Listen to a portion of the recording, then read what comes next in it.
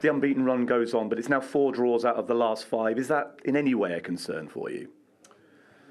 It depends which way you look at it. I mean, yes, I mean, the critical eye in me wants more for us. We want more wins. We want to try and win as many as we can. We know these games are important.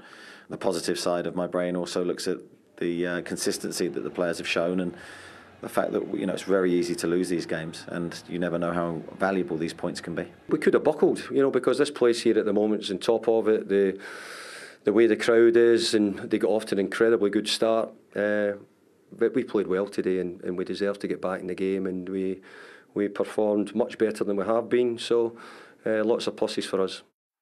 Yeah, so West Ham did really well. I mean, honestly, even it's probably quite an even game overall, but probably a more valuable point, perhaps you could say, for West Ham. And a lot of that was down, perhaps, to the performance of Aguerd. I think it was only his 5th game, but he was exceptional, wasn't he? He was 30 million from Rennes, Moroccan. Played very, very well in the World Cup, and I thought that what he done today was.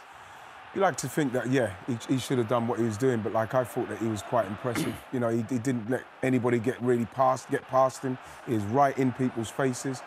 You know, he was there to mop up all the problems that they were causing. If they were trying to go over the top, he's showing great pace, good positional play. You know, I thought he done that very, very well.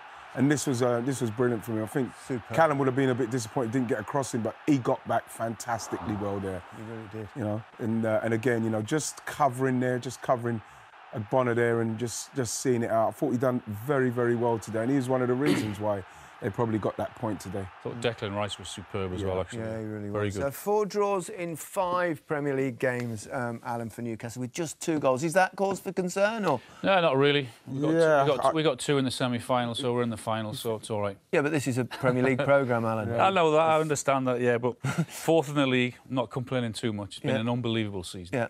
You're still confident? You were saying this morning, when I came in this morning, you were saying we're going to win the league, particularly when Arsenal lost. Yeah, you did say that. It was just, I was excited. I was still on a high from serious question, though. The lack of goals a little bit is perhaps the one side of the game that you think... Yeah, because, I mean, what was happening early in the season with Almiron, he was practically scoring from every angle. That sort of dried up now, and Callum gets his goal tonight. There are others that have got to sort of chip in a little bit more to add goal to that team, absolutely. It's not a huge concern. OK.